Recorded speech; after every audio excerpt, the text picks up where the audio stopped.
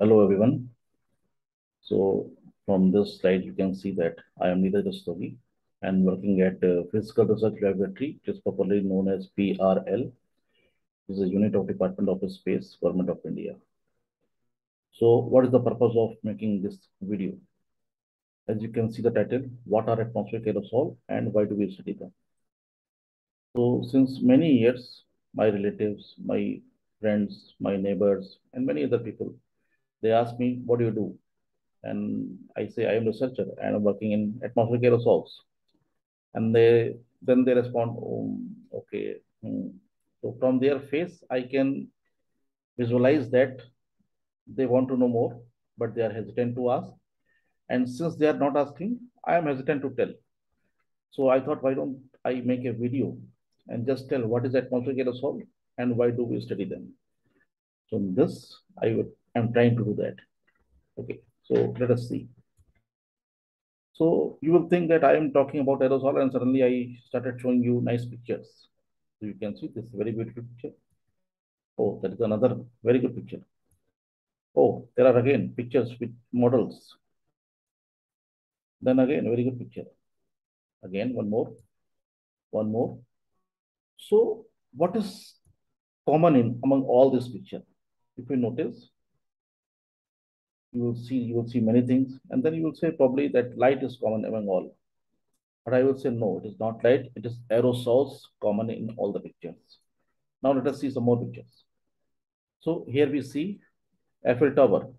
This picture was taken on 14th March 2014. Then you see India Gate, winter 2019. Then this is California. Just 2 years back in September, there was a forest fire, and this kind of picture were taken by people. And then this is anybody's home, and we can see there is a lot of dust. And this we see very often. Every week or 2 week, we see too much of this thing on our fence. And there are sometimes just too much that you can write on that. And then this is the picture of North India from satellite. Again, there is something common in among all the pictures. What is that? That is aerosols. So what is aerosol? In common language, people call it dust, or in Hindi we call it dhul, which is omnipresent on our earth. Wherever you go, you will find aerosols. We also call them particles or total suspended particulate or suspended particulate matter, SPM, or sometimes this PM10, PM2.5 you would have heard multiple times. It is often used in news. So PM10 means particulate matter which is smaller than 10 micron in size. PM2.5 means particulate matter which is smaller than 2.5 micron in size. Size means diameter. Same way PM1 means which is less than 1 micron. So how do they look like? Or just to have some idea what size we are talking about. So here what you see, this big thing.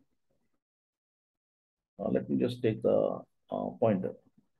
Okay. So here what you see, this is our human hair. Diameter of this is about 50 to 180 micron. And then here you see a very fine thin bead, which is about 90 micron. Then here a grain of salt, which is about 60 micron. White blood cells about 25 micron, grain of pollen about 15 micron, dust particles about 10 micron, red blood cells about 7 to 8 micron, respiratory droplets 5 to 10 micron, and then further keep going. And lowest you can see it is Zika virus about 25 nanometer. So this is the kind of particles we are talking about. These are aerosols. They are all part of aerosols. Then question comes, or what is the definition of aerosol? So solid or liquid particles suspended in the air, they are called aerosols. From where they come? They come from variety of natural sources. For example, sea salt spray. Now what is that? We have seen, see, everybody has seen the sea. And we see that at the sea shore, we see that too much of, that froth is there. When wave overturns, it traps air, it makes bubbles. And when those bubbles burst, they come in the air. And along with the winds, then they go wherever winds are going. Same way, Wind-blown dust we have seen every now and then. Then volcanoes are not means the source of aerosol, not which is coming every day. It happens once in a while, but it puts huge amount of aerosol in the atmosphere. And then biogenic. What do you mean by biogenic? Biogenic means we have seen then in trees or plants, there are pollens or leaf fragments and all these things. They come once they become very fine particles, they move in the air. Then you have forest fire, which happens every now and then. So these are all the natural sources of aerosols in the atmosphere. Then there are sources which are man-made or anthropogenic. What are those sources? Industrial emissions. We all know that industries put too much of particles in the atmosphere.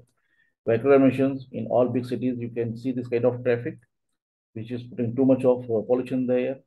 Biomass burning, which we hear every means around Diwali time, we hear that there's too much of petty residue burning going on in Punjab, Haryana, which is polluting the whole North India and all. So biomass burning, thermal power plant, which is almost everywhere in India, and they use coal. And you are thermal power means you are generating the electricity by heat. So you are using coal as a source for that. And then this cow dung cakes. Cow dung cakes, we know that many poor people they are using this cakes as a source of fuel for cooking. So these are all the sources of aerosol in the atmosphere. The size of aerosol, as we have seen in the previous slide, it can vary from a few nanometer up to several micrometer. It can be anywhere in between that, depending upon from which source it is coming. Then these sources emit particles as well as precursor of that particles. Now, what does that mean? So if particle is coming as a particle in the atmosphere, then you will call it as primary particle. And if these sources are emitting many gases and those gases are converting into particles, then it is called secondary particles. Like for example, thermal power plant, they emit sulfur dioxide. Many industries, sulfur dioxide, NOx, vehicle emission, NOx, and those sulfur dioxide or NOx, they convert into sulfate or nitrate particles. So those are secondary particles. Same way, many sources emit VOCs, volatile organic carbon, which converts into organic carbon. So that is secondary organic carbon. Then ultimately they get removed from the atmosphere by dry or wet deposition. Dry deposition means falling down under gravity. Wet deposition means with rain or snow and all, they are coming down to the surface. Now, if we talk about the lifetime of these aerosol, in lower troposphere, it is just about a week, only a week. So then you can think that means it is just for a week, then why you are worrying so much? So we will talk about that, why we are worrying so much. So lifetime of aerosol in lower atmosphere is just about a week. Now, these particles can be of different, now chemically if you think, they can be very different. So something is coming from sea will be very different than what is coming from the industries or vehicular emissions. Again, biogenic sources, they will give you different type of particles. Thermal power plant will give you different type of particles. So that means composition will depend upon the source of the aerosols. Now, if you think how they look like, so this is the picture, very nice picture taken by someone. So these are some of the particles. So this is how dust look like. This is how ammonium sulfate look like. Marine organic, sulfuric acid, sea salts, pollen from trees, biomass smoke, and all. They all look like this if you put them in under microscope. And you can see the scale. This bar is 1 micrometer. You can think of that which size of particle we are talking about, which we have seen in the previous slides. Now again, if you see other type of particles under microscope, so these are metal oxides or metal sulfates or metal oxides and silicates and so on. So this is how aerosol look like if you put them under a strong microscope. Now the question comes, if aerosols are there in the atmosphere, let them be there. Why you are worrying too much? If dust is there, you can clean it. So why you are worrying? Let them be there. So let us talk why we are studying aerosol or why studying aerosol is important. First thing, because it affects our climate. Now, how it is affecting the climate? So we all know about greenhouse gases, how that it is heating our atmosphere. You know, some energy is coming in and some energy is going out. If they are balanced, if they are balanced, that means no heating, no cooling. Temperature is maintained. But if you means, change means, If this balance is disturbed because of some reason, then what will happen? That either your energy coming in will be more or going out will be more. So if that balance is disturbed, it will affect the temperature of the earth. And aerosols are the known constituents which affect this balance. That depends upon the composition. I am not going about that right now, but they affect our radiation budget. That means the temperature of earth can be affected by aerosols. Then hydrological cycle. Now you may think that how hydrological cycle is related to aerosol. Actually, these aerosols are acting as a seed of clouds. Clouds cannot form if there are no aerosols in the atmosphere. Water vapor, they need something to get condensed on, and this surface is provided by aerosols. So aerosols are very important for forming the clouds. Now again, what type of those particles? They are hygroscopic or hydrophilic. Depending upon that, they can affect whether there will be more rain or less rain. There is big study going on in this particular direction, but they affect our hydrological cycle. Then they affect our air quality. That we all know that they are causing air pollution. We know means air pollution is related to this. So how it is affecting? One thing is haze. You can see that haze or fog, whatever you see, this is all because of aerosol which are there. And then they affect human health also. Now, how they are affecting human health? So, as I said, they are present in the air. When we breathe in, when we breathe air, these particles go in. When we exhale, these particles comes out. But fraction of some particles, they get attached to our epithelial cells of lungs. Now, all particles can't go in your body. Only particles which are smaller than 10 micron, they can only enter your body. But depending upon the size, they can go deep into your body. For example, if particles are smaller than 100 nanometer, they can go very deep into your lungs. And if they are further smaller, they can pass through the microphage and they can go into your bloodstream. And through bloodstream, they can reach any organ of your body. So if they are reaching to your any organ of your body, that means they can affect there. In fact, people have observed Alzheimer, Parkinson, various cardiovascular disease, and variety of diseases are related to aerosol. And this is very hot area of research for aerosols. How aerosols are affecting health, and then they also affect our aquatic ecosystem. How? So as I said that once aerosols are there in the atmosphere, then they move along with the air. So air is going everywhere. We know. So many of these aerosols are nutrients also. For example, this nitrate or iron, they are actually nutrients. Their removal over remote ocean or lake actually become the supply of nutrients to those places.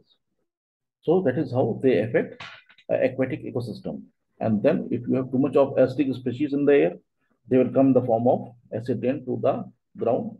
And if it is coming in the form of acid rain, it can affect our monuments. For example, effect of acid rain can be there on Taj Mahal, or it can affect your crops, or it can affect your buildings, and many other things.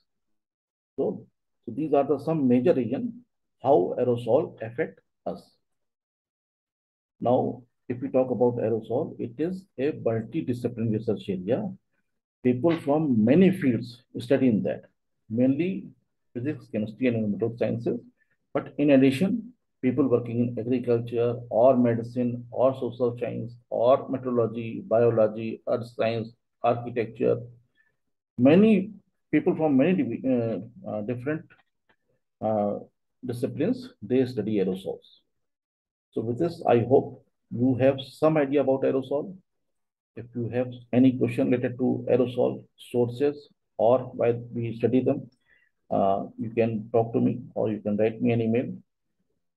Sometime we will discuss that if these are aerosols are there in the atmosphere, so how do you study them? What is the way you collect, you measure, and then what do you infer from that and all? So sometime we'll discuss that. So here I will stop right now and thank you very much for your attention. Thank you.